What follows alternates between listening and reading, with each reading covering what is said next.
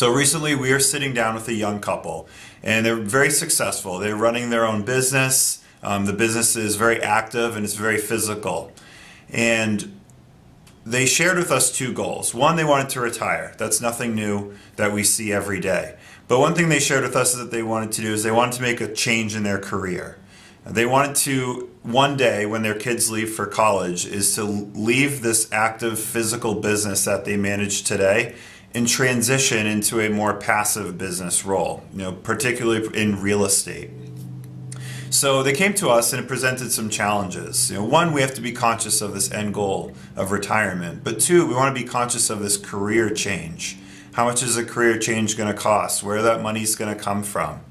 And it resulted in us building a plan that involved both retirement style accounts and non-retirement style accounts.